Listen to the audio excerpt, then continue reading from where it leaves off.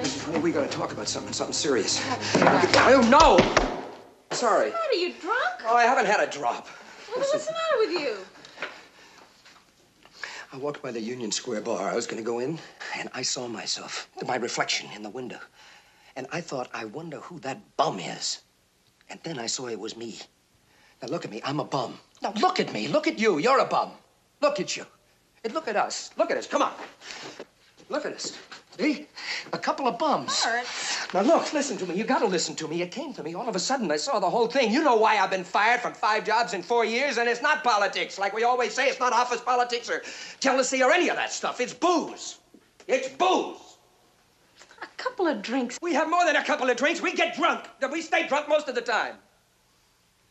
Look at that dump that we live in and the clothes that we wear. We send that child off to school like she's looking... I'm a drunk and I don't do my job, and that's it. I'm a drunk and I don't do my job, and I get fired and I can't get a job now, and I... We should have done this a long time ago, taken a look at ourselves and realized we just turned into a couple of bums. Honey. What? Honey, I love you. I love you too, and I don't mean that I didn't, but we gotta face this, huh? Please. All right, we just won't drink so much. No, not so... Look, I got a plan, and we got to do it, honey. We got to make it work. We're gonna get sober, but we're gonna stay sober. We don't take a drop. Nothing.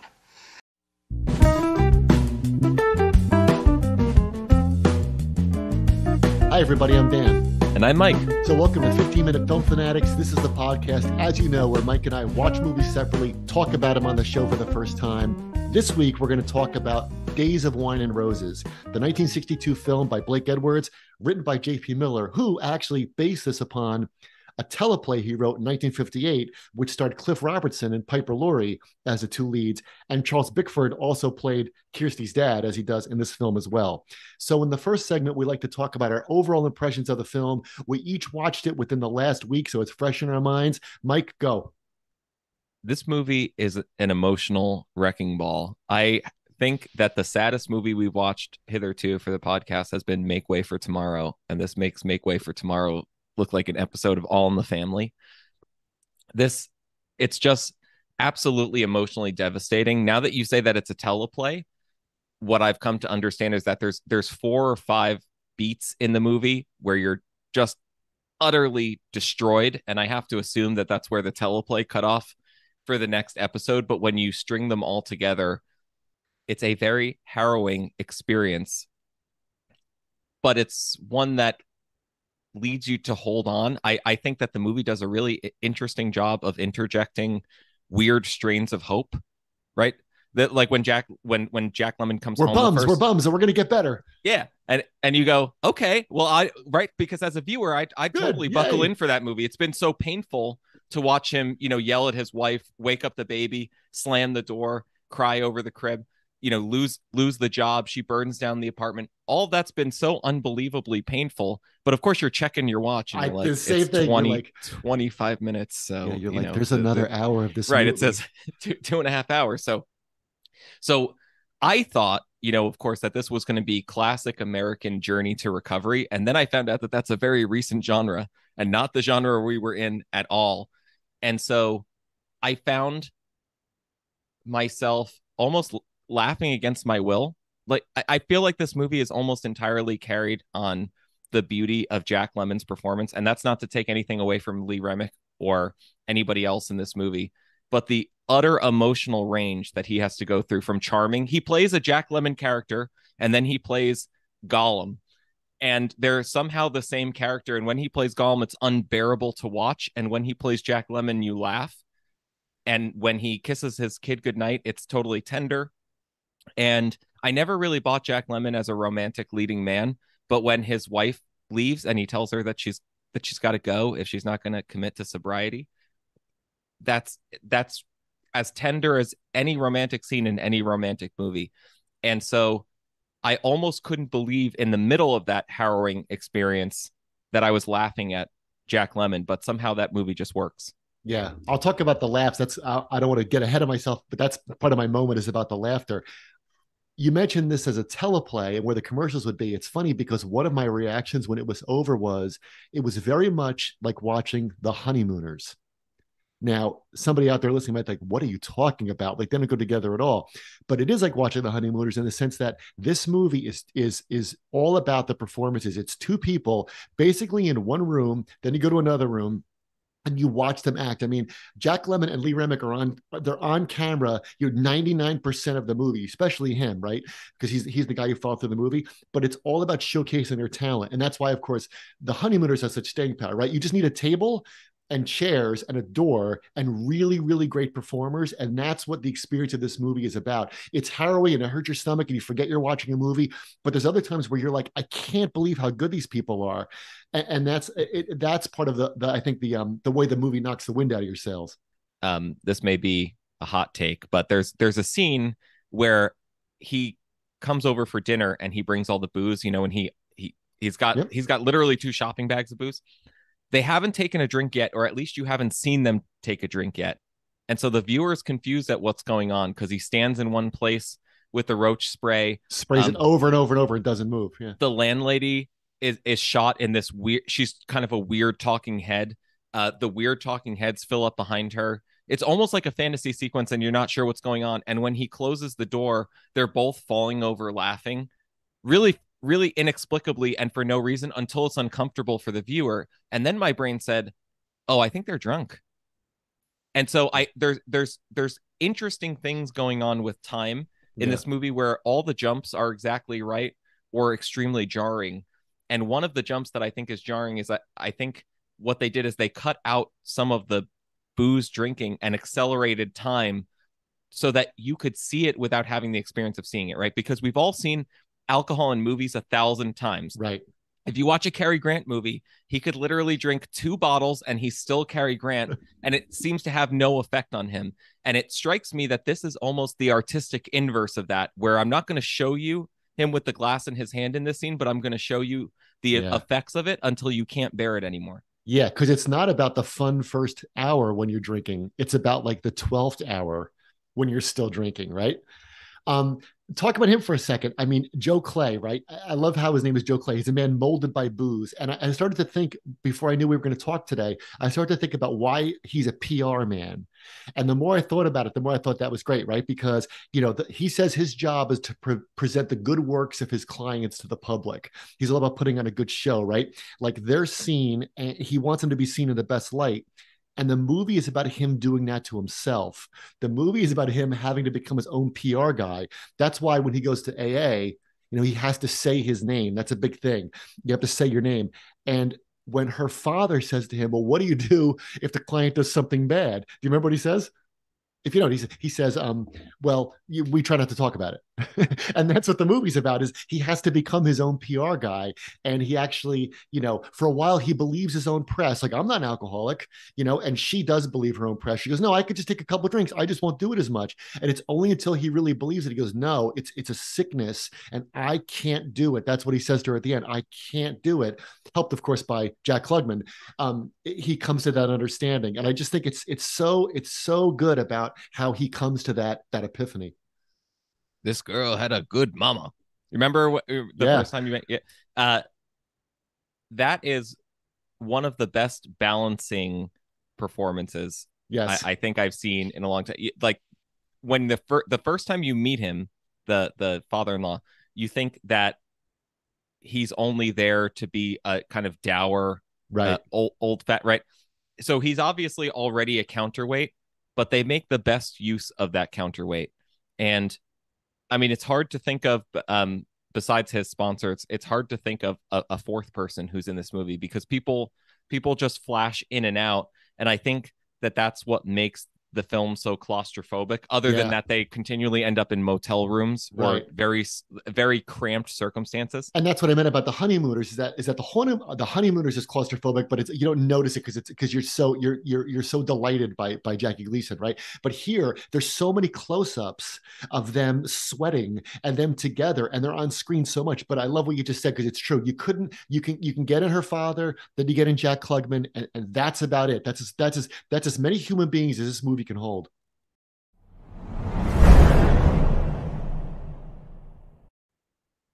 Welcome back. So, of course, in part 2, we like to talk about the key scenes or the big moments that tell you something about the film as a whole. Dan, what do you got?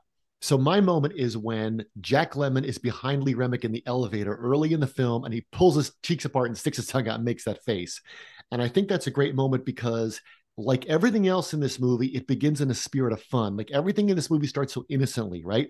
And that old cliche is, the trouble with trouble is that it starts out as fun.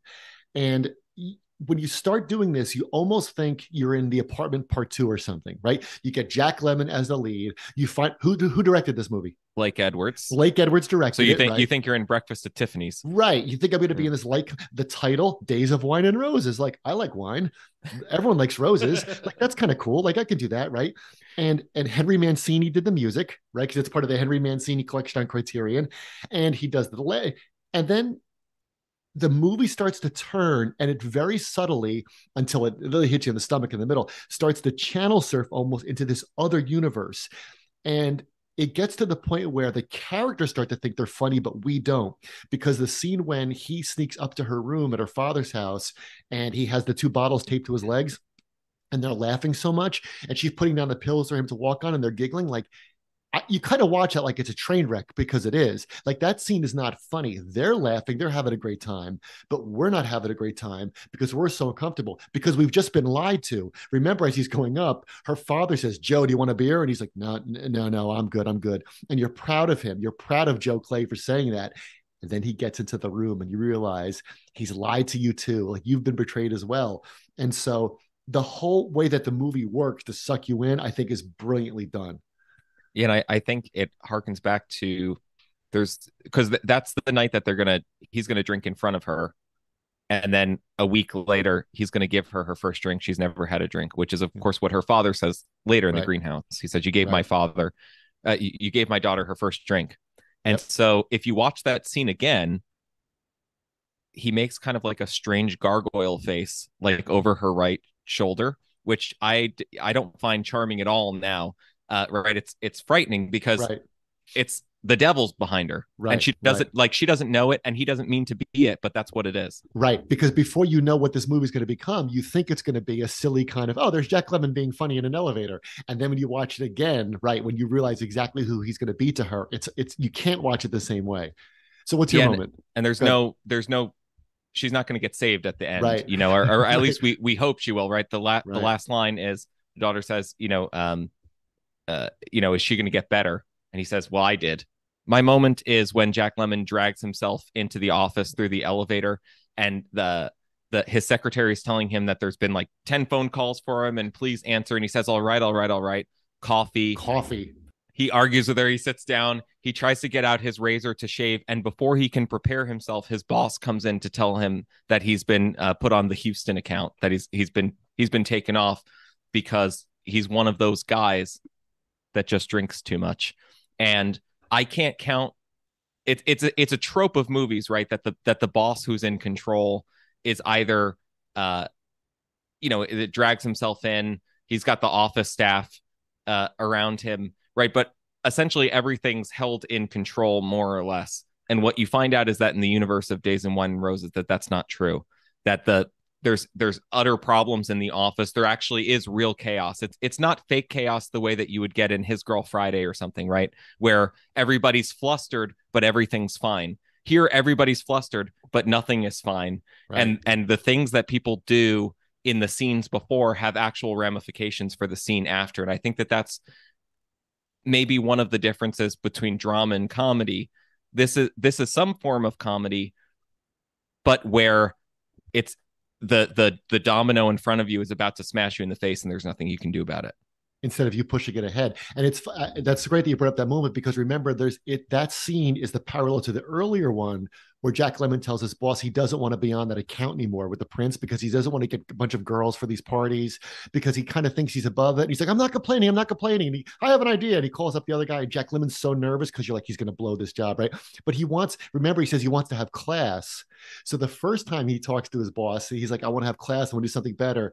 And then, of course, because of his drinking, the whole thing flips, and now you have no class. We're sending you out to Houston. Did you notice the other strange inversion in the movie between two scenes? Which one? When he puts his kid to bed.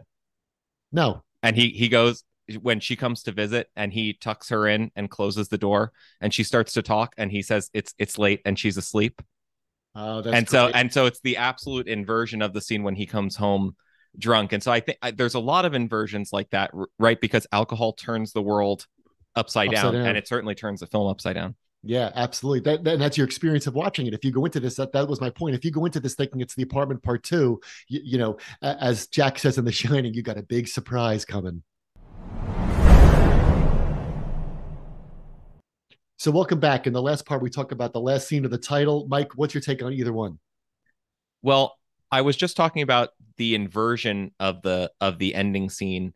It's, again, I never bought Jack Lemmon as a romantic lead. That's one of the most romantic scenes, though. It's I love you, but I can't be with you. It's heartbreaking. It's tender. He sends her away. It's an inversion of that first scene because now she's the loud drunk and he's the responsible parent. And so everybody's fully transformed. Everything in the literary sense is fulfilled. But it's a deeply painful ending. And I think that the reason that they get away with it is by showing the harm to others, right? Because when Jack Lemmon says, I love you, but I can't be with you, he's not just talking about himself. He's talking about their kid. And that's the extra element of who's in it, right? If it's like the scene in Romeo and Juliet when all their parents come in and they find the two of them, right? It starts to get contextualized from the societal perspective, from the audience's perspective, and it's the same thing with a kid, right? It's different when they're on this path of self-destruction, or even when they're hurting their parents' feelings, but it's totally different because the kid in herself is totally innocent. And I don't know if you remember the weird scene where she's yelling and screaming and trying to fight her mom when she's all over the grandfather, which again is like that's almost an even bigger train wreck than Jack Lemmon pulling apart the greenhouse, Right. which I think that's supposed to be the sucker punch of the movie. But the real ending, of course, is him looking out on the street as she walks away, as she Right. kind of clumsily with crosses with the a bar street, sign. and the bar sign. So of course we all get the high irony, of the bar sign, flashing the light on him. But I think you're also intended to realize that he's not necessarily yet out of prison.